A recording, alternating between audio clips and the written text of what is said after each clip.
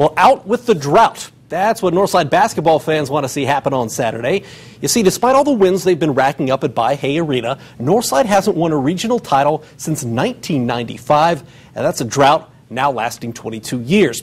They are certainly hoping for a flood in 4A as the Legends head to Logansport for regionals. They'll play Homestead in the semis 10 o'clock Saturday morning. The Legends have already beaten the Spartans twice this season.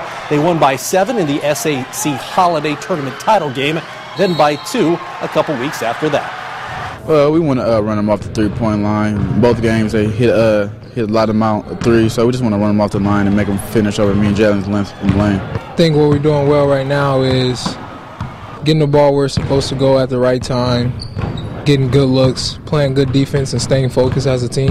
I think we're just having a good time playing with each other, having fun out there, just going out there playing hard as a team, executing our plays. At the end, knowing who to get a ball to at the end, knowing what plays to run at the end, listen to our coach and be coachable.